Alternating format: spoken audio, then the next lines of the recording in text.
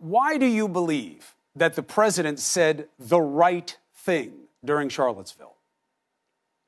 Well, I'll tell you, the main reason is because I can read, and I have read the transcript. So rather than believing in a fairy tale narrative, if we deal in the actual evidence, and in this case, that is a transcript of what was said, it's impossible to determine anything except for his intention, which was to totally condemn racism. And I have to say, Chris, the way you edited that segment that you showed just before this was appallingly misleading because you cut the quote off at a critical juncture. If you continue the quote you were showing, and I want to quote directly here because I want to be extremely precise, he said, you had people in that group who were there to protest the taking down of, to them, a very, very important statue and the renaming of a park from Robert E. Lee to another name. He then continued in the next answer, I am not talking about the neo-Nazis and white nationalists because they should be condemned totally, end quote. So he was unequivocal that he was not talking about racists or neo-Nazis, but the way you deceptively edited what you just showed there's nothing made it look as though he was. All right, so Rob, you actually said early on what the president said wasn't helpful. I want people to know you were on the record as saying that, unlike Steve. Now, anybody can go and look at this. I just laid it out. There is no battle here over context. Were people down there arguing about Confederate statues in part? Yes. Were there good people, not good people? I don't know. It depends why they want the statues to stay up, right? Because there's a lot of bigotry involved in some of those monuments. It's not just about Robert E. Lee being a general. Put it to the side. The day of the violence, Counselor, was there any protest of good people talking about the monuments? The answer must be no. It was an organized march by neo-Nazis. Nobody was marching alongside those people who were good people. It was single purpose. Isn't that the truth? So I agree with Steve and disagree with Steve on this one. I do think that in the larger context of everything he said, people would come to different conclusions. However, he was very inartful to be honest and to be, forgiving to him. And that wasn't the context where he should have had something as pinpointed as what he said about both sides. That was the wrong time to do that. I think we could have had a debate about that on a broader scale. I'm here in Atlanta right now, and I walked through the Capitol, state Capitol today, and they have the history of the state, and they have exhibits. And in those exhibits, they have photos of past governors and everyone. And the Confederate flag is still in the pictures because it is very much part of Georgia's history and the South's history. So, yes, there are emotional bonds for different people, and it creates emotions on all different spectrums. But the thing that bothers me the most of how this is being played out, Chris, is that the left, and quite frankly, a lot of the media, is trying to conflate these absolutely abhorrent people, these white nationalists, who are a fringe group. They're completely on their own island.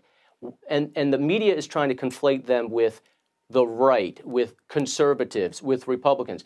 I, Steve, and everybody reputes them. They have nothing to do with our party, and they should be outcasts. You haven't heard me say any of that, right? No, but I've heard many other people say that. Look, whose show is this?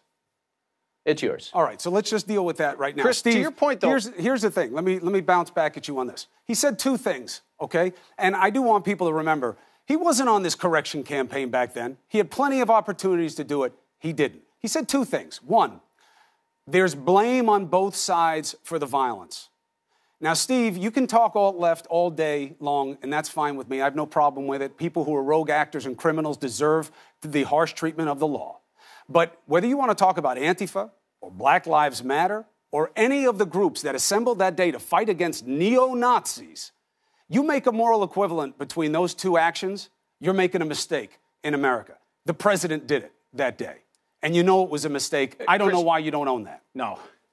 Chris, you and I have talked about this before. I do not make any differentiation between neo-Nazis and Antifa. Just because they claim in their name that they are anti-fascist, their tactics are, in fact, totally fascist. One of the people groups who was put on created to kill people they don't like.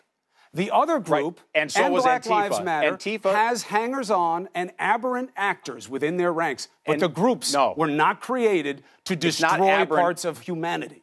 It's Come on, not Steve. aberrant within Antifa. They put on masks and helmets, and they show up with clubs to damage property There and to are hurt bad people. elements They are within thugs. the group. They are America's brown shirts, and there is no difference between Antifa and those neo-Nazis. Both sides are thugs. Both sides are reprehensible. Look, here's the point about both sides is a lot of really nasty people showed up there intending to do harm, and that's terrible. There were also very good people on both sides. And by the way, you say there was no one good protesting on to maintain statues. It was a neo-Nazi who would disagree with you rally. Who would disagree with you is the New York Times. The New York Times, who quoted in August, they interviewed Michelle Percy, who showed up with a group of people who, according to the New York Times, had no interest in racism, but they did have interest in free speech and in preserving Confederate monuments. Did she march alongside the neo-Nazis? Those people, Did she march alongside they were in Charlottesville Not that together. day for that march, look, Steve. Chris, and that is the confusion yes, of it. she was there. And no, she did not march and look, next to neo-Nazis, Steve. And you know here's what's not confusing is that the president said, I am not talking, this quote, I am not talking about white nationalists and neo-Nazis because they should be condemned totally. I mean, which part of that can we not grasp and understand? Well, so one, at worst, let's just say he wasn't being asked about the protests when he said the good people on both sides part. So even if you want to chalk it up to, all right, he was talking about a different aspect of it at that time, but he didn't mean what you think he meant. Fine. He gave a moral equivalence to people on both sides of the violence, and I've never heard that from a president before, that Chris, the people fighting against the Nazis are as bad as the Nazis. Steve, you tell me. No, you continue. We've had this debate many times. You're trying to tell me that Antifa, simply because they're leftist, violent leftists, that they are somehow morally superior to violent far rightists. And I'm saying both of those fringe elements are equally reprehensible. Rob Astorino. Well, you cannot say that Antifa was designed to kill the people that they don't like. It doesn't matter what they were designed for. It's what they're becoming. And they are becoming not just radical, they are becoming violent, and they are going to kill people. And that has to be condemned just as harshly as any other hate group out there so what that you tries think to prevent is people becoming and may be someday. No, what they are now is equal to what they are, Chris. No, what they are. They have taken over Portland. You know, when they had that incident, the police won't even respond because they've become so violent. Look, these are areas of concern that everyone has to be concerned about. Nobody's disagreeing with the criminal activity. As soon as a protest becomes a riot, you're criminals, and you should be treated that way. That's the law. That's simple. Yeah. And these All I'm going to say is these this. thugs have pipes, they have You will bricks, look at Black and they Lives hurt people. Matter. I've been with those people in the streets. You can talk about Antifa. I've watched them in the streets protesting in different situations, okay? There are certainly aspects of them that are true to a cause. That is a good cause. They want social justice. They want whatever they want in that context. You tell me when that has ever happened. You tell me when that has ever happened with neo-Nazis, where they have ever been doing the right thing. Antifa is not a good cause. Antifa does not have good aims. Antifa wants power, wants political power taken through force. That's what Antifa is all about. I mean, they are the inheritors of Nazis and brown shirts. I am not here to espouse Antifa or any group on the political spectrum. Sounds like it. No, because you want it to be like that, because you want it to be simple. No. And you want to be able to run away after something like this and say, Cuomo loves the alt-left. He loves them. And you know it's not true. You know it's BS. What I'm saying is this. You don't draw a moral equivalence between neo-Nazis and the people there to fight against them. You don't do it in that context because it's not what we are about in this country. Okay. And Rob, when you pair it with a president neo-Nazis, who refuses to call out Steve King, a president who says that the problems with domestic terrorism with right-wing extremists is not a big deal, but he talks about Islam hating all of us when they are nowhere near responsible for what we're dealing with here in terms of death and attacks as the right-wing extremists. When you put it all together, it makes you wonder, Rob, why is he so soft on one and so loud on the other? Help me understand. He said condemn totally. He does not talk about the people who attack these synagogues and who attack Muslims the way he does talk about Muslims who do the attacking, and you know it. And if you want, I'll send you volumes of his statements. Yeah, who? Okay. You know who would disagree with you about that is Rabbi Goldstein today. Yeah, I heard him. That heroic man. I heard him, and I respect his pain, and I respect his message.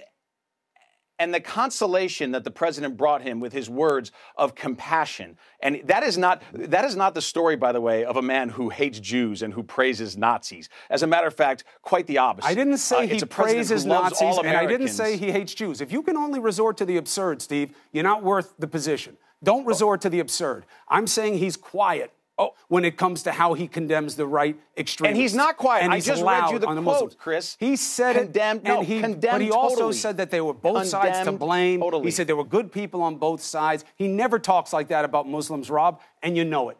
He says all of Islam hates us. Have you ever heard him go after any of these people who've done these attacks in the synagogues, these right-wing extremists, the way he does go after Muslims? You know the answer is no. The question is why not? Look, Chris, here's the argument that I'm hearing right now, and I see it all the time in the media, and the Democrats love to push this, that neo-Nazis and white supremacists equals Republicans. No, I'm not saying any of that. I'm asking you why he's so quiet on it and so loud on the other. I'm telling you what the narrative is. But and what I'm is being asking pushed. you a question. Don't blame me for a narrative I'm not saying you. I'm saying this is the narrative that we Republicans why face all the time. Why is he soft and quiet about this and loud and proud about the other? I don't think he is soft about this, not at all.